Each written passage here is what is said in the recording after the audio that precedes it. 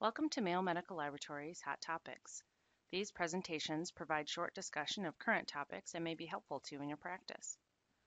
Our speaker for this program is Dr. Andy Rumilla, an assistant professor of laboratory medicine and pathology at Mayo Clinic in Rochester, Minnesota, as well as a consultant in both the laboratory genetics and pathology laboratories. Dr. Rumilla discusses the selection and processing of appropriate tissues for molecular testing. Thank you, Dr. Rumilla, for presenting with us today. Thank you for the introduction. I have no disclosures. As you view this presentation, consider the following important points regarding testing. How is the testing going to be used in your practice? When should the tests be used?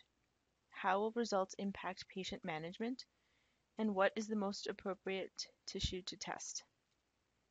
The topic of this presentation is selecting tissues and tissue considerations for molecular testing. We will discuss tissue metrics and requirements, which differ based on test platforms. And it is important to keep in mind that the details of tissue metrics change over time as they continue to evolve with the technology. We will review a number of examples and touch on a number of additional tissue considerations. There are a number of details to keep in mind about tissue when selecting tissue for further molecular testing. The source of the tissue to be used for molecular testing, as well as how it is collected and processed, including what fixative is used, the total amount of tissue, the amount of tumor in that tissue, and the percent tumor nuclei. We will discuss each in more detail in a few slides.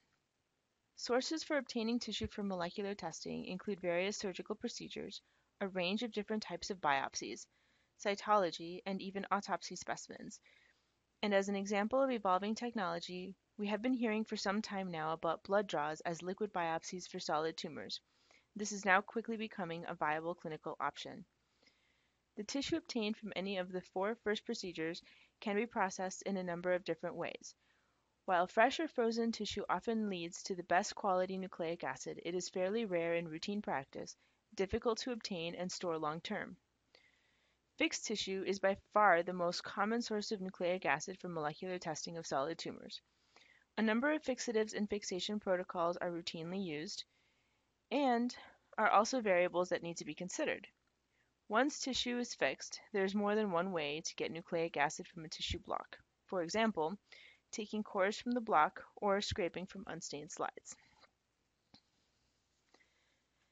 This slide highlights the variability in the amount of tissue that may be available. The examples of H&E slides and tissue blocks range from large tissues from resection specimens on the left to different sized biopsies in the middle and right of your screen. Once the tissue is in this format, the molecular workflow really begins. In the slide review process, we are essentially looking at tissue for two requirements for each test. First, the amount of tumor tissue, and second, the percent tumor nuclei. Adequate amount and concentration of amplifiable DNA is often directly related to the amount of tissue present, and of course, within that, we need to have an adequate percentage of tumor nuclei, which is based on each test's performance metrics, specifically the limit of detection. So, for example, our solid tumor 50-gene hotspot test, CAPN, currently requires 30 nanograms of DNA at a concentration of 2.5 nanograms per microliter. Generally, this can be obtained from 1.5 centimeters of tumor tissue scraped from 5 micron thick unstained slides, or approximately 5,000 cells from cytology specimens. As far as the tumor percent, the metric for this test is at least 20% tumor nuclei. Looking at this table of test requirements, FISH is something of an outlier. Because we are not extracting DNA, we can actually tolerate a smaller tumor percent as the intact architecture helps identify the cells to be tested. So, the cell count, rather than the amount or cellularity, is the more relevant metric for FISH. In terms of PCR-based assays, the different methods shown have widely varying requirements for tumor percent and tissue amount in order to obtain the necessary quality DNA for each test. The tissue amounts and cellularity requirements correlate with the amount of DNA needed for the test, so it is useful to keep in mind that normal human diploid cells have approximately 6 picograms of DNA. Often a test protocol states how much DNA is needed in nanograms and not how much tissue is needed in centimeters or millimeters, or how many cells. So a little conversion is helpful. 1 nanogram equals 1,000 picograms, and at 6 picograms per cell, that's approximately 167 cells. So if you have about 5,000 cells, that is approximately 30 nanograms. In comparison, with 500 cells, you really only have about 3 nanograms of DNA. Keep in mind that no extraction method is 100% efficient. Cellularity and amount of tumor are not a perfect predictor of how much nucleic acid an extraction will yield or the quality of extracted DNA, as there are other factors involved. But given some biological limits, it is a useful and important metric. The tissue used for testing is further refined by the process of macrodissection, including optimizing tumor percentage. With a large piece of tissue, such as pictured on the left, it is easy to overlay the unstained slide on top of the circled H&E. Line up the unstained tissue and scrape enough tissue from the selected areas, thus avoiding the surrounding non-tumor tissue. However, when you get smaller tissue specimens, like the picture on the right, it can be problematic to obtain the amount of tumor tissue needed, even though we can and do scrape multiple slides from the same block. As we have stated, the amount of tissue required depends on the particular test and is related to the amount of nucleic acid needed for that test. This is not the only metric that impacts the quality and quantity of DNA. We will discuss others later. As mentioned before, the amount of DNA needed for different tests is evolving with technology, making the answer to the following very common question something of a moving target. How much tissue is enough for a particular test? In general, I would say ideally, a good size of tumor tissue is approximately 0.5 to 1.0 centimeters squared surface area on an unstained slide, with a sufficient percentage of tumor nuclei and cellularity for that test. What if there's not enough tissue or DNA? The problems with a small amount of tumor and low cellularity in a sample is that you may not get enough DNA for that test, which results in a higher chance of failing the test's quality metrics. Also, a limited amount of template DNA also increases concerns when it comes to aberrant PCR products and allele dropout. Aside from problems with the PCR reaction itself, something to keep in mind on a biological level is when you only have a small sample of cells, you have limited sampling of the tumor itself. And as we know, there is heterogeneity within tumors, so you are less likely to see the spectrum of alterations that are truly present. Now, let's move on to some examples.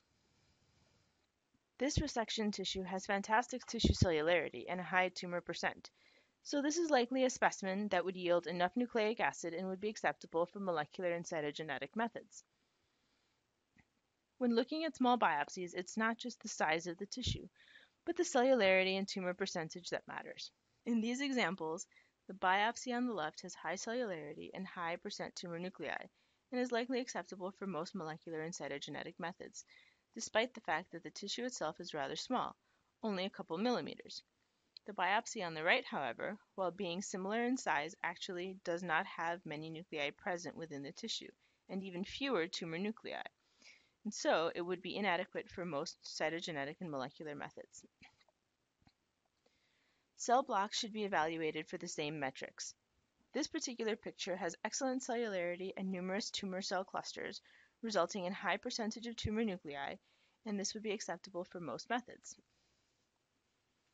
In comparison, this cell block has very poor cellularity.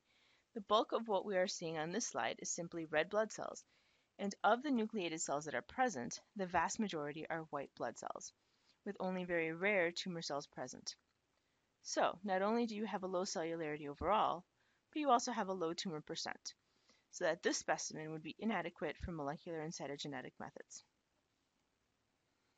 As the previous slides illustrated, tissue size and cellularity are not the only metrics we need to consider. Tumor percentage or percent tumor nuclei is a critical metric as well.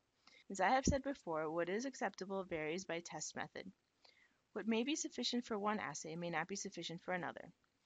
The main reason we worry about this is that if the tumor percent or percent tumor nuclei is too low, but you have sufficient nuclei to yield enough nucleic acid to pass the test quality metric, you risk a false negative result. Here is an example of a larger section of tissue.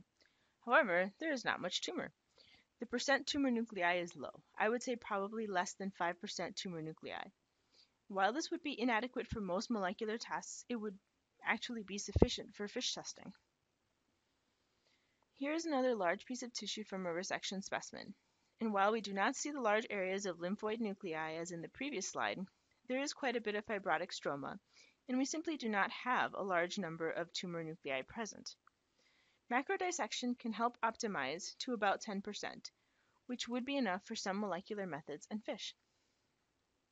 Now in this resection specimen, the bulk of the cells that are present on the slide are neoplastic, and thus it has a very high tumor percent, approximately 90% or greater, making this sample acceptable for most any method.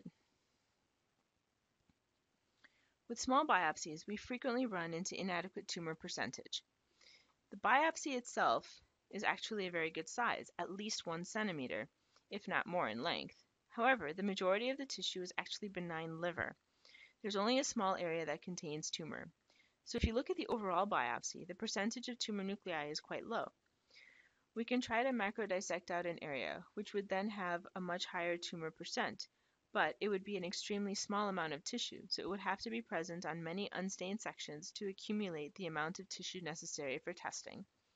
So this specimen may be inadequate for some molecular techniques, but with over 100 tumor cells present, it would be acceptable for FISH. This slide is an example of a much better small specimen. This tissue has a little bit of stroma, and there's actually a little bit of necrosis. However, the vast majority of the nucleated cells are tumor cells, and this would be acceptable for most tests.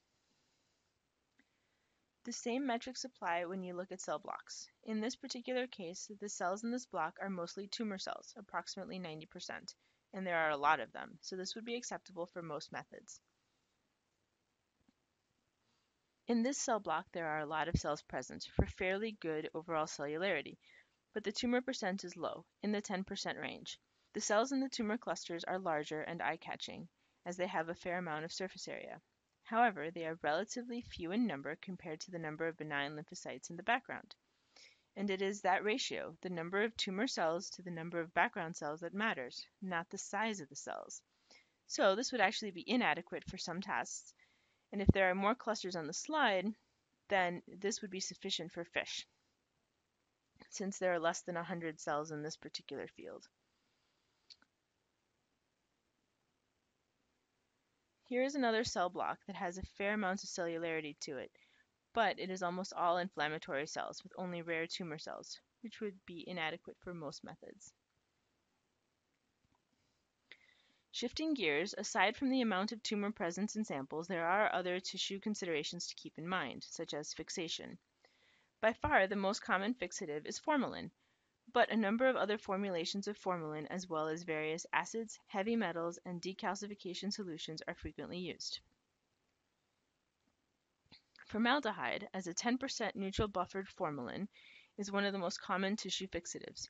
And even though DNA from formalin-fixed, paraffin-embedded specimens works well for a number of molecular methods, formalin does result in DNA damage. The average fragment of DNA that can be obtained from FFPE is about 200 to 300 base pairs at best.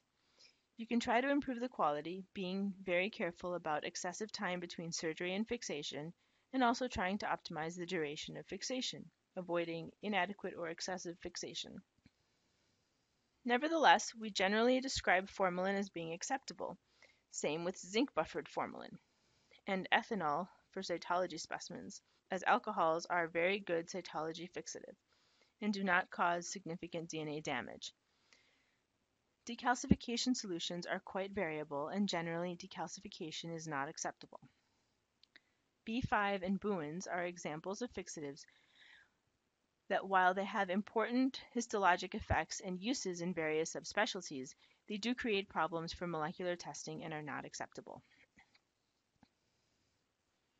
Other tissue considerations include recognition of potential inhibitors.